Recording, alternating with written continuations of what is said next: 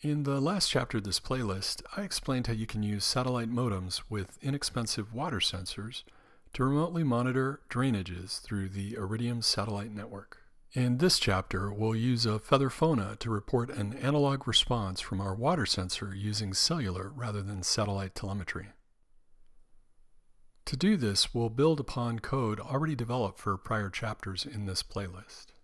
Specifically, we'll amend that code to work with an analog sensor. On that note, let's get started.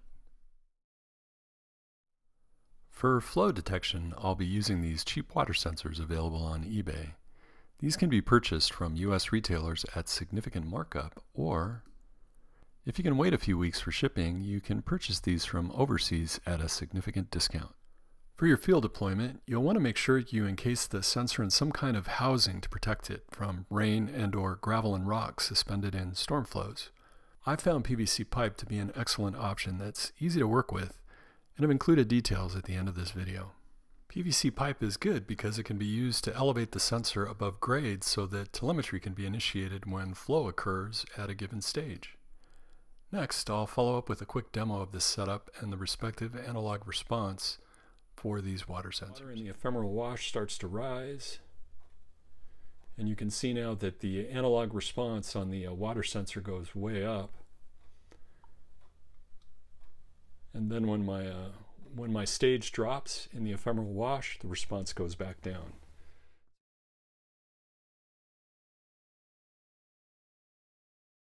With respect to our hardware, we'll start with the circuit prepared for our Introduction to the Internet of Things video. I won't dive too deep into this circuit since it and the supporting code were covered in that video. We'll then amend it with the sensor we just described.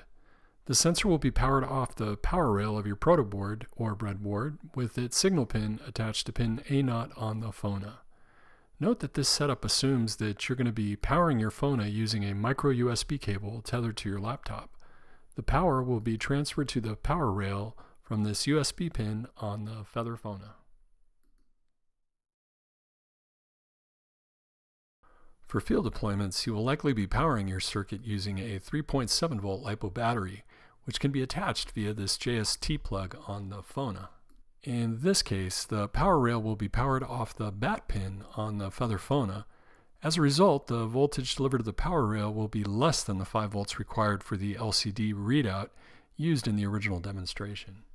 This can result in the LCD dimming and becoming somewhat difficult to read. If you'd like a brighter display that will work well off a 3.7 volt power supply, you might consider these Feather OLED displays, which can be stacked on the original Feather FONA, assuming you have the right headers. I recommend these for battery-powered field deployments where you need a bright display, but to use these you will need to amend the code I've shared with the appropriate libraries and function calls for displaying data. In this video, I'll reference these two sketches, the first which has already been shared and demonstrated, and the second which shows the minor adjustments we need to make for integrating this or any other analog sensor into our circuit. Let's start with a code entitled FONA Barebones LCD Rev1. First, let's define some global variables that we can reference in functions for recording circuit voltage and the state of our modem.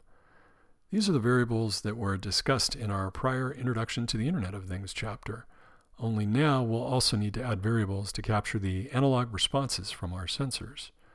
I'll highlight areas in the original code where we'll make the additions. And here are the added variables. For this demonstration, I've defined two generic variables for registering an analog response from our sensor. The first is of the type unsigned integer called analog response, which will capture the signal from analog pin A0, which is wired to our sensor. I also created a string variable called myResponse so that I can convert that signal to a string type and then append it to the URL string that will result in FONA posting this data to ThingSpeak. Because I need to engage a new pin for registering the analog response from my sensor variable, I'll add it here. In this demonstration, I'll assign pin A0 to a constant called sensor1. Next, I need to write a function that will take a measurement using my water sensor. And here it is. I read the analog response on the sensor and store the result in my analog response variable. And within my loop, I'll call that function when needed. The sensor will be engaged via the Sensor 1 function I authored only if the conditionals checking on my phone registration status are good. Otherwise, there's no point in me taking a reading. Finally, I'll need to add the results to my URL string for posting to ThingSpeak. I do this by converting the analog response variable to the string variable called myResponse, and then adding myResponse as a field value to the URL string that will be posted to ThingSpeak for registering my measurement. Because cellular data is very cheap, I can monitor field conditions continuously by just delaying a set amount of time at the close of my loop before taking another field measurement for a data post. That's the advantage of cellular over satellite, in that I can continuously monitor and report field conditions without having to jump through complicated conditionals to ensure my telemetry costs are kept in check. However, the limitation is that I may not have cellular coverage at all my sites of interest. One thing that you do need to keep in mind is that unlike our approach with satellite telemetry where field data is sent to a pre-configured gateway, cellular telemetry sends the data straight to the hosting website. This does require that you set your Internet of Things right API key in code for your channel of interest. If you need further details, please see the Introduction to the Internet of Things video for a refresher.